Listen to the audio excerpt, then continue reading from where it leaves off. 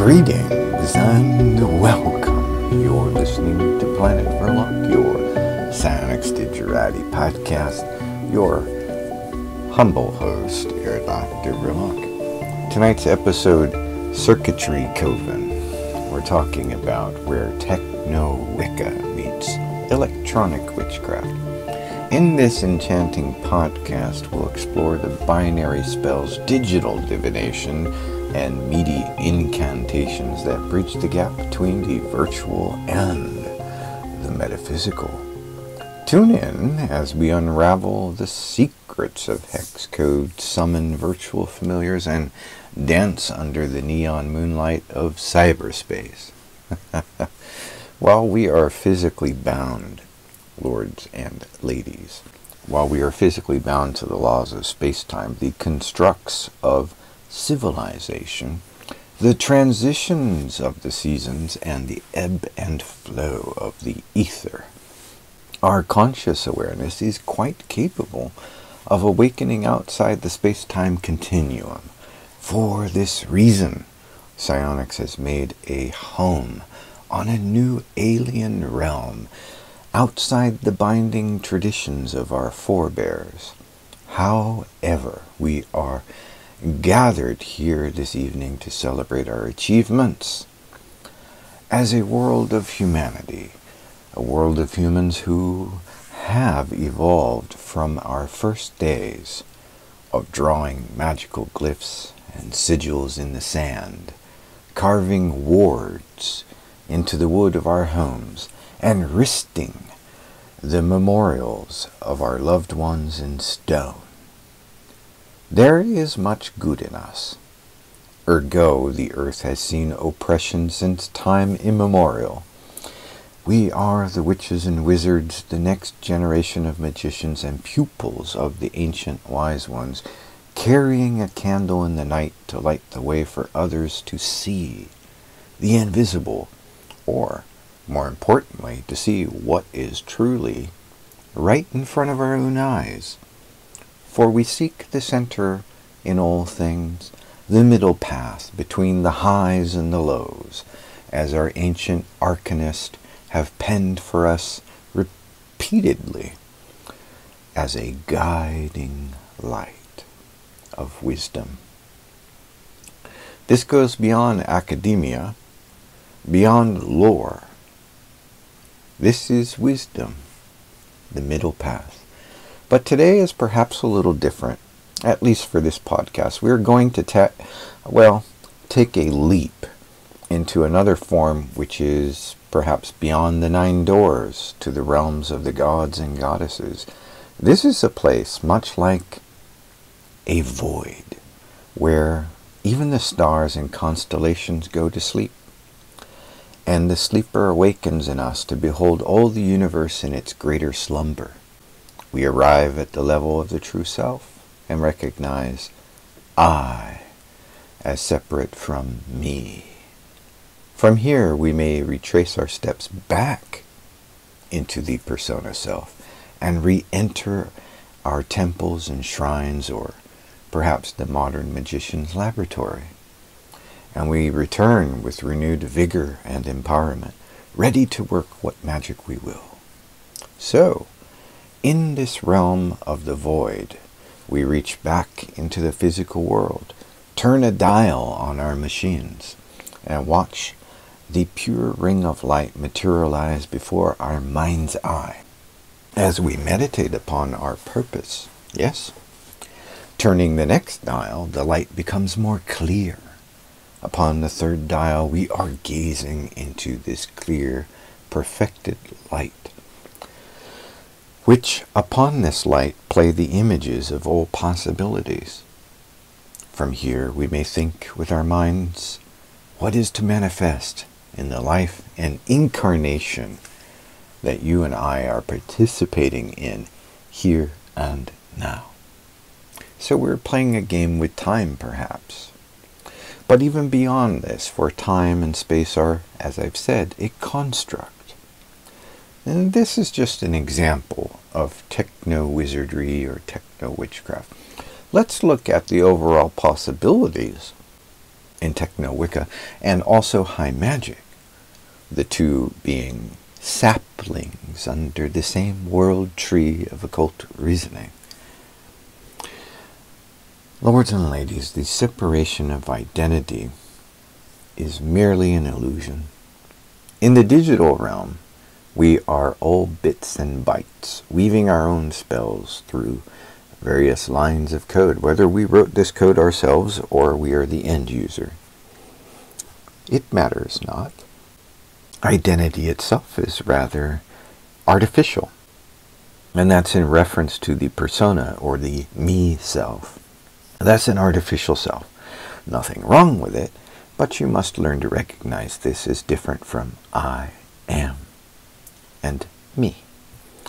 I've podcasted about this before, the big I am and the little me, on various episodes of Planet Vrilock, Psionics, Digerati. We are ourselves micro-collectives of other persons and even, get this, fictitious characters. Yes, characters from books and films that we've read or seen, music we've listened to, poetry that we've enjoyed, art that has mesmerized and captured our imagination, and perhaps imaginary friends stemming all the way back to our childhood. All of these characters are components of our citizen selves, our persona selves, the selves that are shaped and formed by the persons around us, by our peers, and by the various institutions we undergo and pass through in this life. The ego self, the true self, I have already described the journey to find, is the I, or I am. It is the will. Will. There is nothing else but will, and the will is you. So, we can scan over the internet. We are also literally moving through it, and at a degree varying upon the level of attention of our minds. These digital landscapes of social media, or the virtual worlds like Second Life or Quest, are all varying forms of realities. Your participation in these realms involves your energies, your personal energies, and the energies of other persons who are also online. Even when they're not online, there's a trail to every person who has an avatar online. We're all interconnected through these tools, and these other beings or minds also out there, which may be lurking within the quantum cauldron of collective mentalities. You never know. I've seen a few things myself that I can't explain, and I wonder. But sometimes it's nice to wonder. We could talk about the binary broomsticks navigating the digital grimoire, unravel the secrets of spellcasting algorithms, hex code enchantments, and the ethereal power of ones and zeros. But these are merely details of the same construct I've outlined already. We could talk about Quantum Cauldron Chronicles, dive into the bubbling brew of quantum magic where particles entangle and reality wavers like a mirage. But this is the energy for which I have already spoken of. We might speculate about methodology and specific ceremonies carried over into the digital world, such as cybernetic seances. Yeah, cybernetic seances, the ghost in the machine. Explore the haunted servers, glitchy apparitions, spectral AI entities that haunt the digital realms. Ergo, AI is not a mind, but again, a construct, a tool. It is not our god or goddess. We could discuss my interest in bitmap magic. Did I say that right? Essentially pixel magic, such as pixel potions, meaty mysteries. Mix your own elixirs using RGB color codes, meaty notes, and a clash or a dash of moonlight, or perhaps firewall familiars protecting your digital soul.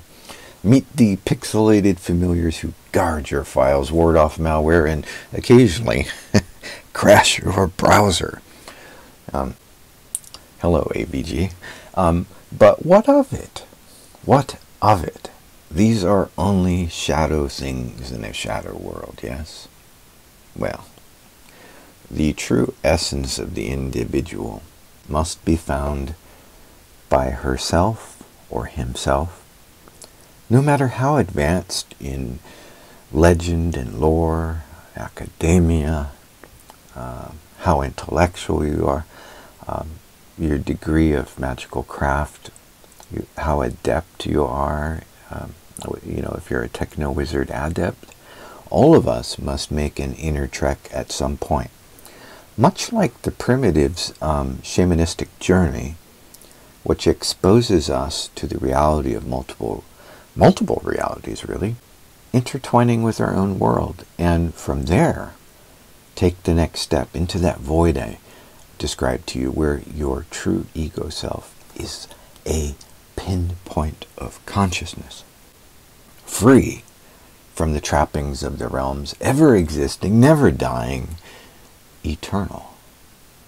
As individuals coming together in the Vrilock Club, that's VRILOCK.club, and sharing our passion for Vrilock Psionics, we take knowledge and technical methodology to find in our journey the ultimate wisdom.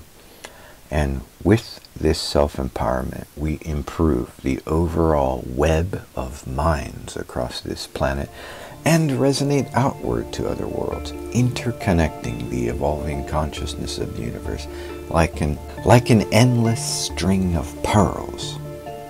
I want you to resonate on a higher frequency of spirit and joy.